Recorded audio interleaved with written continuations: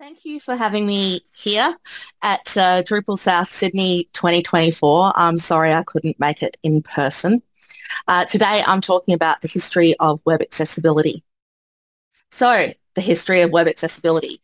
The first thing I would like to do is acknowledge the Gadigal people of the Eora Nation as the traditional owners of the land that is basically being used for the DrupalSouth Sydney conference. And I just want to talk a little bit about my team. We're a little bit smaller. COVID had our way with it, with us. But this was back in 2018 when about 2/3 of us went to CSUN. And one of the things that I specifically wanted to do when I started with AccessibilityOz was to basically provide employment for people with disabilities, as well as making the world a more accessible place. And so you can see us, we don't necessarily look like we have disabilities, but at any one time I've had a staff with at least 60% of people with disabilities. I've had people with dyslexia, moderate vision impairment, epilepsy, migraines, severe vision impairment, physical impairment, post-traumatic stress disorder, Crohn's disease, multiple sclerosis, cerebral palsy, and long COVID. The last one is something that I suffer from myself. I caught COVID at CSUN in 2023, and unfortunately, I'm still recovering. And the one thing to remember when it comes to accessibility is it's not just about vision impairments.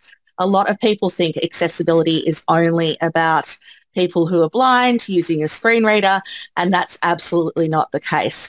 In fact, the largest group of people with disabilities who use the web are people with cognitive disabilities because they're the largest group of people with disabilities. A little about me, why you should listen to me, and why I'm talking about the history of accessibility. I started in accessibility in 1998. I worked on the very first accessible website in Australia, which was the Vision Australia Foundation, closely followed by Disability Online. And I created Australia's first automated accessibility testing tool called PurpleCop. I was an invited expert to the W3C Web Content Accessibility Guidelines version 2 working group. I spent 6 years with them. Working on WCAG 2, and I also worked on the Melbourne 2006 Commonwealth Games. In fact, we've actually been involved in all Commonwealth Games since then, including the not happening Victoria 2026 Commonwealth Games, which took us all by surprise.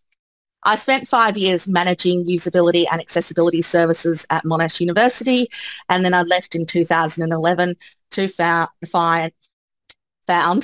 AccessibilityOz. We released OzPlayer in 2012, which is our accessible video player, OzArt, our automated accessibility testing tool, in 2014. I spoke at the United Nations on the importance of web accessibility in 2015, nominated for Australian of the Year in 2016, and from 2018 to now, I've been chairing the ICT Mobile Site and Native App Testing Committee, talking about mobile accessibility guidelines, and I won the inaugural Australian Access Award Accessibility Person of the Year in 2019. So that's why I can talk about the history of accessibility. So the very first thing that happened was the first HTML specification was released, if you want to talk about web accessibility. It was published by Tim Berners-Lee, who is known as the founder of the web, also the founder of the W3C. It supported only text and it had 18 tags. The world was a lot easier to make accessible back then. And in 1995, what ended up happening is the Unified Website Accessibility Guidelines were released. Now, these were compiled by Greg Vanderheiden, who has been in the industry a very long time. It was developed by people in the accessibility industry with no input or direction from policy bodies. And it actually came from a discussion between Tim Berners-Lee and Mike Paciello, and Mike Paciello is a titan in the accessibility industry. Tim Berners-Lee went to a pre-conference workshop run by Mike at a WWW conference talking about web accessibility. And because he went to that pre-conference workshop, he actually mentioned disability access in his keynote. And so the first version of the Unified Web Site Accessibility Guidelines was released in 1995, and version 8 was released in 1998 and was the starting point for WCAG 1. So they managed to go through 8 versions in 3 years. Pretty impressive. The next big thing is 1995 HTML2 was released, which included support for things like images. And 1995, a programming language called Mocha was released. It was written in 10 days by Brendan Ike and then renamed to LiveScript and then to JavaScript in May 1995. So JavaScript, as we know and love it, was actually written in 10 days. 1995, the first Internet Explorer was released. Before that, we used things like Netscape and Opera, and that was really the beginning of the end of accessibility, I joke. But yes, Internet Explorer did make things difficult for the accessibility industry for its lax support of tags and misrendering of a lot of content.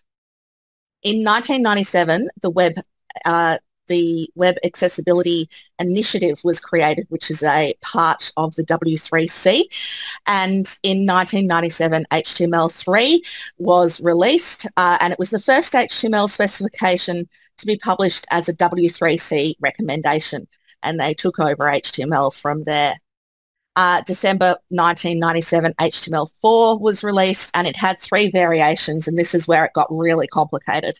They had the strict variation, in which deprecated elements are forbidden, and if you actually used a deprecated element, often the page itself wouldn't render at all. Transitional, in which deprecated elements are allowed, and frame set, in which mostly frame-related elements are allowed. And it was phasing out visual markup features in favour of things like CSS. So CSS was fairly new back then too. 1998, Section 508 was released in the US, and Section 508 is really important because it really put accessibility on the map from a policy perspective. Bill Clinton signed the Workforce Investment Act into law, which is basically Section 508, which required accessibility for electronic and IT systems for all federal purchases. And the W3C, as a result, started working on WCAG 1. So a year later, WCAG 1 was released, which was really quick. It had 14 guidelines and 65 checkpoints, and it was often seen to be too complex, which is hilarious. And it was not technology independent. It referenced things like client-side and server-side image maps. It didn't allow click here links, etc. So I'm going to read you the priority 1 checkpoints, which are basically the level A checkpoints of WCAG 1, so you can understand kind of what we were dealing with back then. So in general, priority 1.1, provide a text equivalent for every non-text element, e.g. via alt, long desk, or in element content. This includes images, graphical representations of text, including symbols, image map regions, animations, e.g. animated GIFs, applets and programmatic objects, ASCII art, remember ASCII art, frames, scripts, images used as list bullets, spaces, graphical buttons, sounds played with or without user interaction, standalone audio files, audio tracks of video, and video. So that was 1.1. It's the most complex of all of them. 2.1, ensure that all information conveyed with colour is also available without colour, for example, from context or markup. 4.1, clearly identify changes in the natural language of a document's text and any text equivalents, e.g. captions. 6.1, organise documents so that they may be read without style sheets. For example, when an HTML document is rendered without associated style sheets, it must still be possible to read the document. 6.2, ensure that equivalents for dynamic content are updated when the dynamic content changes. 7.1, until user agents allow users to control flickering, avoid causing the screen to flicker. 14.1, use the clearest and simplest language appropriate for a site's content. So that was the general checkpoints, and then you have the and if you use images and image maps checkpoints. 1.2, provide redundant text links for each active region of a server-side image map. And 9.1, provide client-side image maps instead of server-side image maps, except where the regions cannot be defined with an available geometric shape. And if you use tables, 5.1, for data tables, identify row and column headers. 5.2, for data tables that have 2 or more logical levels of row or column headers, use markup to associate data cells and header cells. And if you use frames, title each frame to facilitate frame identification and navigation. And if you use applets and scripts, ensure that pages are usable when scripts, applets, or other programmatic objects are turned off or not supported. If this is not possible, provide equivalent information on an alternative accessible page. And if you use multimedia, 1.3, until user agents can automatically read aloud the text equivalent of a visual track, provide an auditory description of the important information of the visual track of a multimedia presentation. And 1.4, for any time-paced multimedia presentation, e.g. a movie or animation, synchronize equivalent alternatives, e.g. captions or auditory descriptions of the visual track with the presentation. And the very interesting last checkpoint in priority 1, level A, and if all else fails, 11.4, if after best efforts you cannot create an accessible page, provide a link to an alternative page that uses W3C technologies, is accessible, has equivalent information or functionality, and is updated as often as the inaccessible original page. And that's where things get really interesting. So this is why we often see things that seem to be okay, like separate sites for people with disabilities. And that's where this comes from, this WCAG 1 checkpoint. And it's actually not allowed in WCAG 2. So that's something that, you can sort of see how it's progressed in that way. But it's definitely not something that you should be implementing now. And 2001, VPAT 1.0 was released, which was developed in partnership with the US government General Services Administration and Information Technology Industry Council. So that's a US thing. And one of the reasons why that was created was because a year before, in the year 2000, there was the first web accessibility litigation, and it occurred in Australia. Bruce Maguire, who is a Sydney man and is vision impaired, wanted to buy tickets to see the Sydney Olympic Games. And so he couldn't buy tickets, and he complained to SOCOG, which is the Sydney Operating Committee of the Olympic Games. They ignored him, so he went to the Human Rights and Equal Opportunity Commission, which is now called the Australian Human Rights Commission, and they talked to SOCOG, and SOCOG ignored them, so it ended up in court. So the case itself was based on two major issues. One, they used JavaScript for navigation, and back then screen readers couldn't interpret JavaScript, so you needed to have a kind of backup alternative if you ever used JavaScript. And instead of having coded tables of results, they had screenshots of tables. So basically, SOCOG in court argued that it would cost $16 million to make the site accessible. The judge fined them $20,000 because he deemed it would have cost $10,000 to make the site accessible, and he doubled that figure. However, he awarded attorney fees to Maguire and Herriot, and they were in excess of $500,000. So SOCOG was up for the $20,000, but also up for the $500,000 of attorney's fees for Herriot, and also, of course, their own attorney's fees. And they flew out experts from the US to talk about how difficult it would be to make the site accessible. The interesting thing, I was working in accessibility at that stage at a company called Sausage Software, which was the very first WYSIWYG, so what you see is what you get, HTML editor.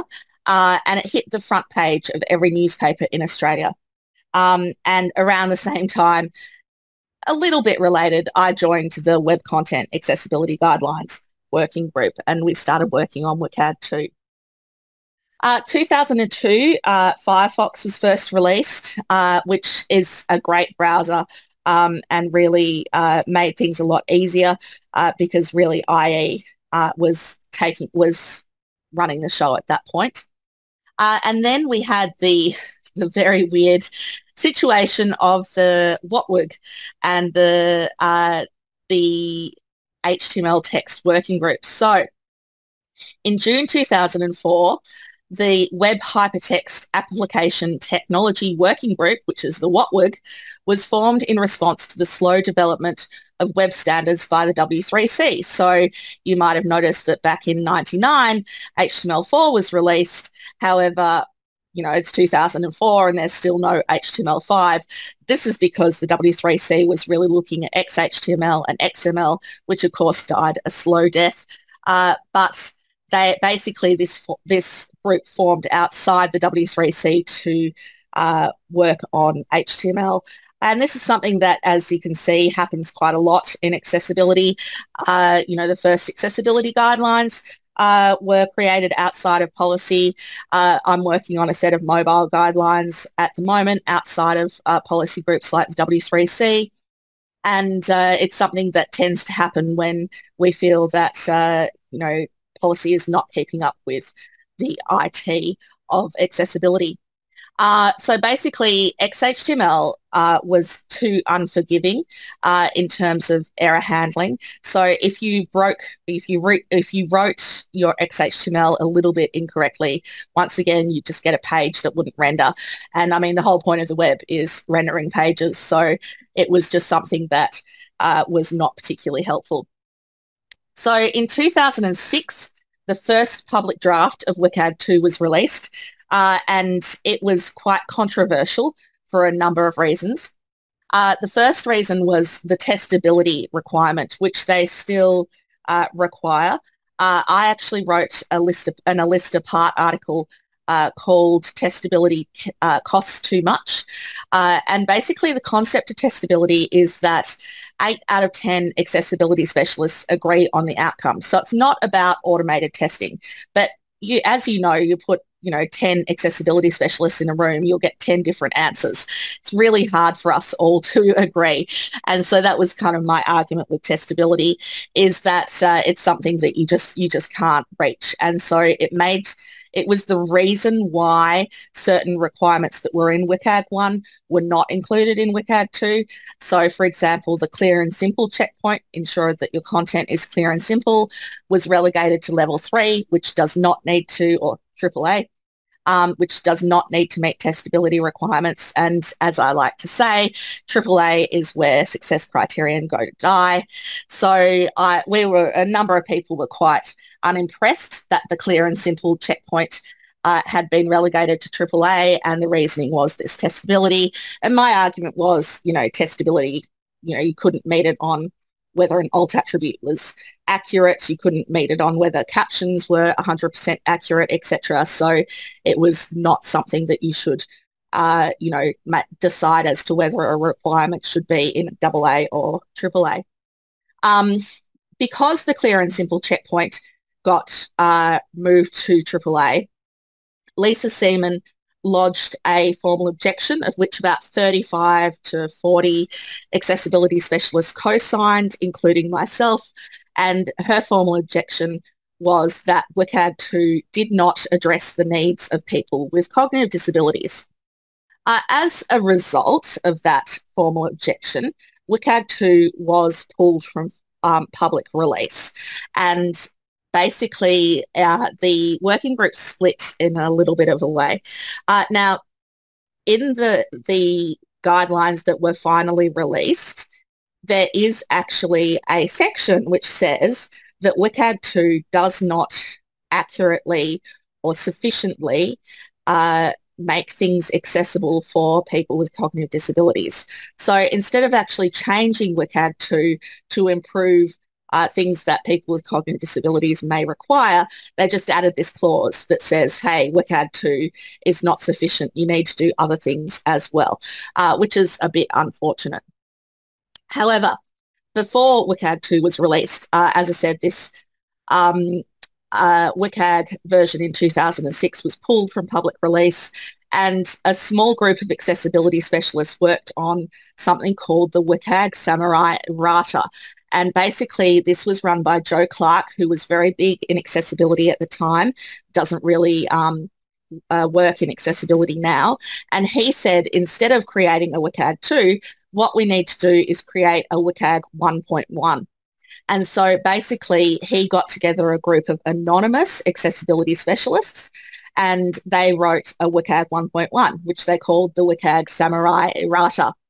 And he got a couple of accessibility specialists to present a third-party review of the document, and I was one of those specialists in terms of reviewing what we thought was good and what we thought was bad. And if you do enough searching, you can still find that on the web. Now, WCAG 2 was published in 2008, and I published a blog post called Why I'm Still Using WCAG 1. But, you know, after a year or two, I did jump on the WCAG 2 bandwagon as they fleshed out the, you know, understanding the success criteria sections and things like that. But it was very controversial. Now, in between that time, really interesting thing happened. Apple released their iPhone. And so it was the first real smartphone. I mean, I used Palm Pilots and things like that, which I thought were fantastic. But, you know, I had to synchronize it with my computer through a cable when I got home, and it was monochrome. And even though when I was on the working group, what we wanted to do was ensure that the WCAG 2 were the last web content accessibility guidelines, we really tried to make them technology neutral, which is why you've got some very generic language in WCAG 2. We really kind of wanted to make sure that whatever technology came along, you could apply WCAG 2. However, of course, when the majority of WCAG 2 was written, there was no iPhone, there were no native apps, and the kind of ways that we see people use the internet now through their smartphones, we just had not conceived of. And so really, even though Apple released in 2007, it took a few years before native apps really, started. And so WCAG 2 really kind of missed that, unfortunately. And 2008, WCAG published their first public working draft, which was then closely followed by the W3C, publishing HTML5. So there's a real controversy between the two. Basically, eventually HTML5 took over. 2008, WCAG 2 was published. Very busy first 10 years. And 2008, the W3C begins work on this thing called ARIA, which is Accessible Rich Internet Applications. So ARIA is not a true programming language, but a set of attributes that you can add to HTML elements to increase their accessibility.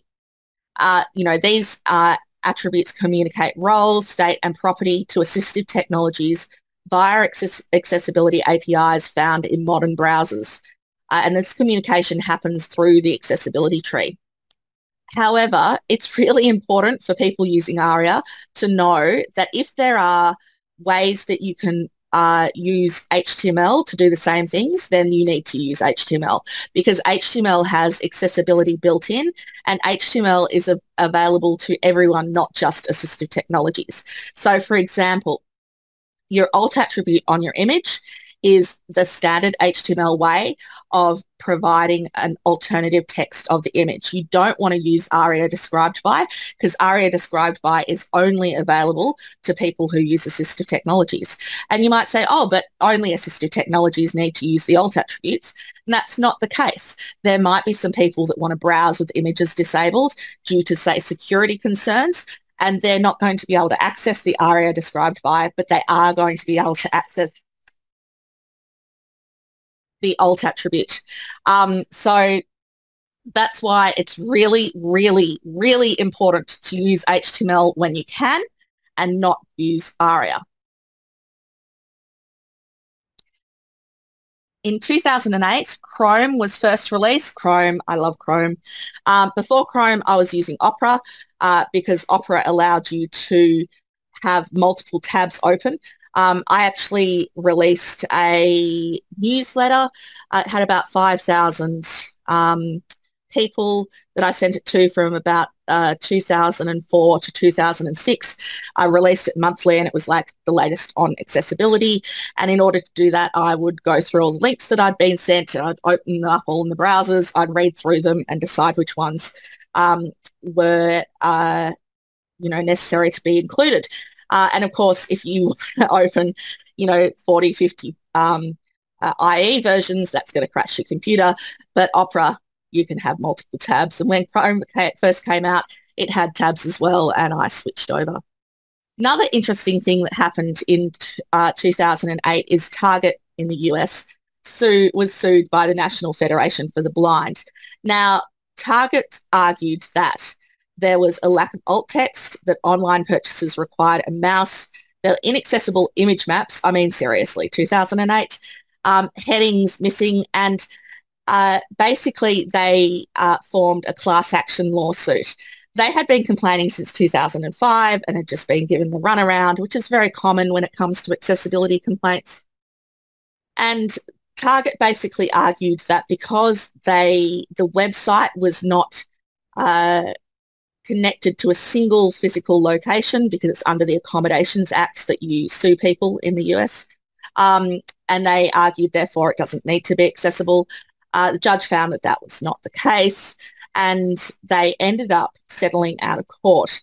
Now, they settled for damages of $6 million, and they also had to pay NFB's legal fees, which were in excess of $3.5 million, and they also had to get NFB to test their website for a very hefty fee every year afterwards. So they're looking at about $10 million, which is a huge amount of money for an organisation, for any organisation. And so basically that really turned people on to accessibility again, a little bit like how the accessibility litigation in 2000 did in Australia.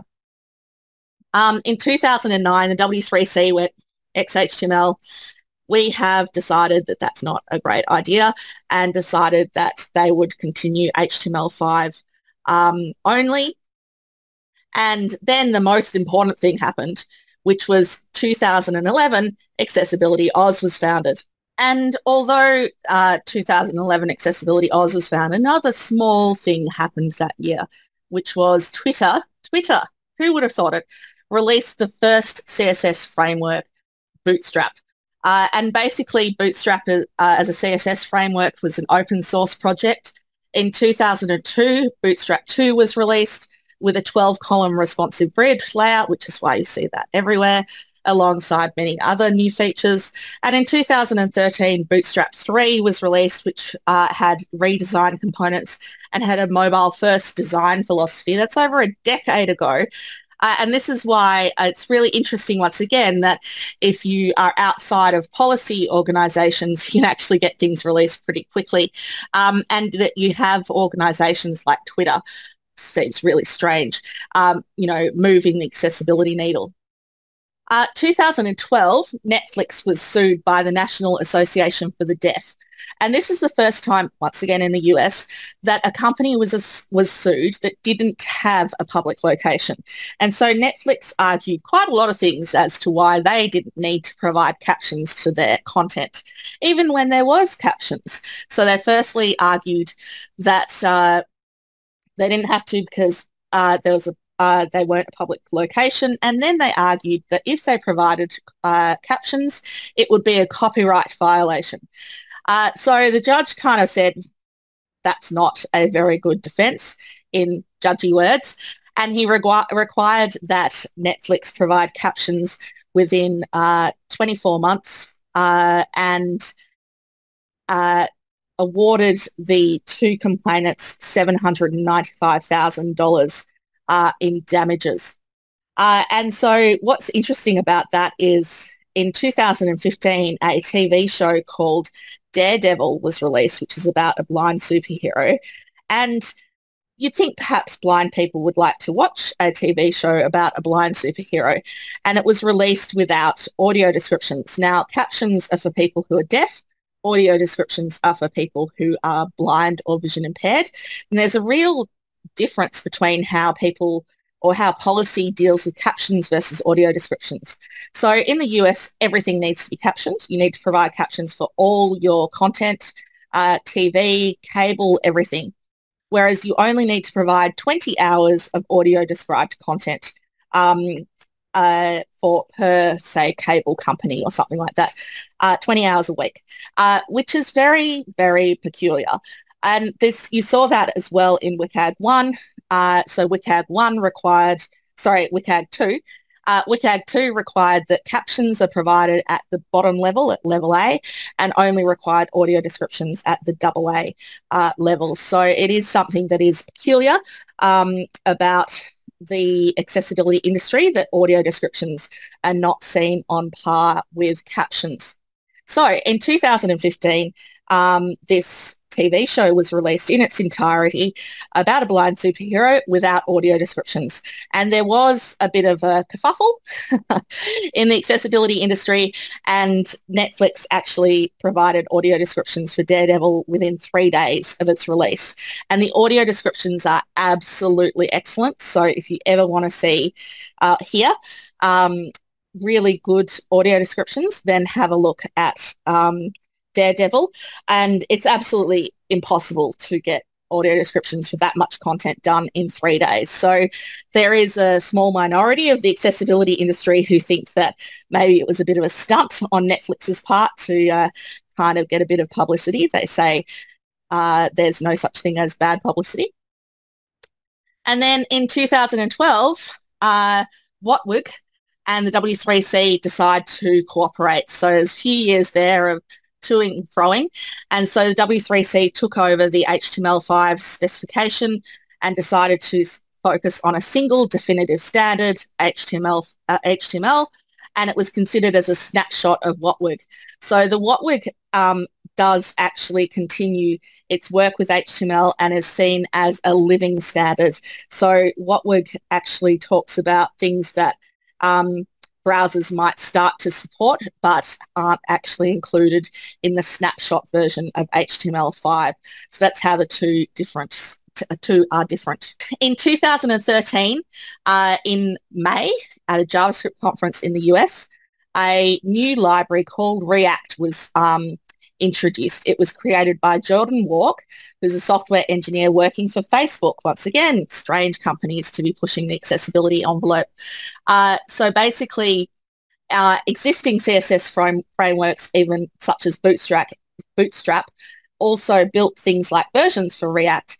And today, React is the most popular JavaScript technology. Unfortunately, it's not very accessible, so there is that problem. A year later, Coles was sued in Australia. And so this is an interesting story. So basically, a woman, vision impaired again, in Sydney again, Giselle Manage, she had been working for several years with Coles to make their systems accessible. And in early 2014, she could finally do some online grocery shopping and get it delivered to her door. And then mid-2014, Coles released a new app and a new website which was not accessible. And Giselle was understandably annoyed. So she went she complained, which Coles did nothing. So she went to the Australian Human Rights Commissioner, who had been assisting her with talking to Coles, but the coalition government had at that point retrenched or laid off the Disability Discrimination Commissioner from the Australian Human Rights Commission. Now, 47% of all complaints the Australian Human Rights Commission receive are regarding disability, and they have a lot of commissioners, like aged care commissioners, gender commissioners, racial equality commissioners, sexuality commissioners, etc. And, you know, it's really kind of strange to retrench the commissioner that is responsible for the most number of complaints, but that's what they did back in 2014. So Giselle had no other option than to actually sue Coles, so she did. Now, they settled out of court for an undisclosed sum, and Coles then went on to work very hard to make their content accessible. But once again, it was another thing that basically lit a fire when it came to accessibility. Another thing that happened in 2014 was EN 301549. I mean, seriously, they really need to get a better name. And it was about the public procurement of ICT products and services in the EU. So this is basically the Section 508 of Europe, except it also includes a whole lot of other things as well. And when it says, hey, you need to make your websites accessible, clearly I'm paraphrasing, it references WCAG 2. So it's basically now at a stage where WCAG 2 is seen to be the standard across the world. In 2014, WAY ARIA 1.1 was released. Sorry, 1.0 was released. Once again, takes a long time to do anything in the W3C. And at the same time, the BBC released their mobile accessibility guidelines. And so basically, the one thing about these guidelines is the first mobile accessibility guidelines to be released is that they merged the native app and mobile site requirements. So you never really knew whether it was something you needed to apply to a native app only or to a mobile site. But these were seen as the de facto mobile accessibility guidelines for quite some time until about 2019, 2020, the BBC came out and said, we never expected anyone to actually use these guidelines. We just released them, you know, so people would see what it is that we follow. And you should really be considering other things, you know, like e-commerce that aren't covered by these guidelines. But for many years, the BBC mobile accessibility guidelines were what people followed. The same year, HTML5 was released, and it was basically a very concerted effort by the W3C HTML working group, and it included things like audio and video tags and made things like audio and video much more accessible. Same year, WAY ARIA 1.1 was released, and you also got the BPAT 2.0 in the US. And then in 2018, WCAG 2.1 was released. So it did address issues around the requirements of people with cognitive disabilities and low vision, because they were left out of WCAG 2. However, there was one thing that a number of mobile accessibility guidelines agreed on that weren't really addressed properly by WCAG 2.1. So by 2018, all the big accessibility companies, AccessibilityOz included, had their own mobile accessibility guidelines. And one of the things that we all agreed on was that touch target sizes needed to be a sufficient, you know, largish size. And so that requirement was in WCAG 2.1. However, it was relegated to AAA. And as I said, AAA is where success criterion go to die. And so that was something that the industry itself was fairly unimpressed about, something that we all thought was really important that had just kind of been, we felt, ignored by the W3C. And so why do we need this WCAG 2 thing, and why did I go on to work on mobile accessibility guidelines? So before we talk about WCAG 2.1, we need to talk about WCAG 2. So WCAG 2 success criteria are applicable to mobile, so mobile sites or native apps or whatever.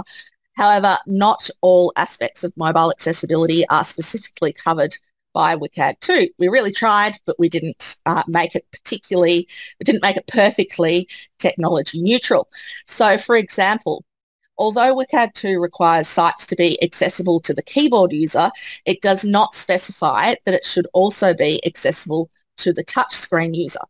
So as a result, and because things were moving very slowly with WCAG 2.1, in 2017, we formed a group called the ICT Mobile Site and Native App Testing Methodology Subcommittee. And we did this because in 2017 at the ICT Accessibility Testing Symposium, which is a conference aimed at accessibility testers, we all got together at the end and talked about what it is that the industry needed.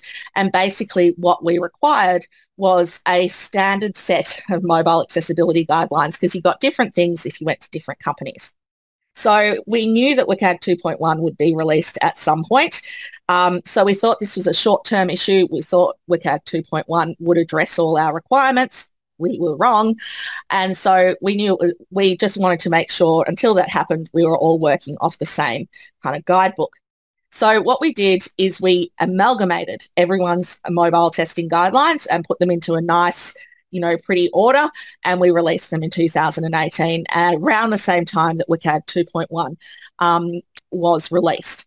So WCAG 2.1, great. It did build on WCAG 2, addressed more criteria related to touch screens such as pointer gestures, sensors, small screen devices. However, the accessibility industry really didn't feel like it covered all the user needs related to mobile accessibility. Of course, touch targets sizes being the largest one. So we reformed the committee, and the second ICT mobile site and native app testing methodology was released in early 2020. And so that was something that you can still get. It's on the AccessibilityOz website. We're thinking of reforming the committee to write a new version. We did kind of get, waylaid by COVID, but that is something that we do as a company follow, and a lot of the large accessibility companies were involved in that development as well. In 2020, VPAT 2.4 was also released, which incorporated WCAG 2.1, and then, of course, the end. What happened in 2020? Nothing happened in March 2020. Nothing happened after March 2020. Basically, COVID really threw a spanner in everyone's works. There was a real belief that it would be, a new age of accessibility in terms of everyone having to go online. People ran out of money, and accessibility once again was the thing that dropped off people's lists, unfortunately. Basically, in April 2022, WCAG 2.2 was released. Actually, hold on a second. No, it wasn't April 2022. It was September 2022. No, it was November 2022. No. February 23. No. April 23. No. June 23. These are all the times that the W3C said WCAG 2.2 would be released. June 2023, WAY ARIA 1.2 was released, which was great. October, WCAG 2.2 release, 23, which is the case, which is great. And it did have a few additional things that did improve accessibility. So that is something that we are happy about. However, there were some things that we were not happy about. But let's start with the things that we were happy about. So touch target sizes there was a new requirement added to AA, which required touch target sizes a little bit smaller than the version in AAA, but we all counted that as a win. Another thing that was included was dragging movements, which was something that was in the ICT Accessibility Testing Symposium mobile site and native app accessibility guidelines. It's got to be a shorter way of saying that. So we were happy to see that included in WCAG 2.2. However, the big one was success criterion 4.1.1, passing, was removed. Now, what is passing? A lot of people have no idea what passing is. So the success criterion reads, in content implemented using markup languages, elements have complete start and end tags. Let me start again. In content implemented using markup languages, elements have complete start and end tags. Elements are nested according to their specifications. Elements do not contain duplicate attributes, and any IDs are unique except where the specifications allow these features. How on earth are you supposed to test this? Like, go through and look at every single tag, open tag, go, does it have an end tag? There is an easy way to do this, which is called validation. So HTML validation, and it was a mainstay of WCAG 1. And it was a really easy way to determine if something wasn't accessible. You throw it through the validator spits out all these errors, you go, hey, this site is not accessible. However, because a whole lot of companies were creating these WYSIWYG, creating HTML through WYSIWYG editors, they were finding that the HTML that was output was not passing the validation. So in WCAG 1, you had a requirement for validation, but in WCAG 2, you don't have a requirement for validation. You have a requirement for passing. Now, validation is one way to meet the passing requirement, but it is not the only way. So you could have people argue that their page doesn't validate, but they still pass, P-A-S-S, pass the passing requirement, because who would ever know? So this has meant that it was an easy way to check, but it also meant that you could easily tell whether code was created properly, so it could easily be interpreted by things like browsers or assistive technologies.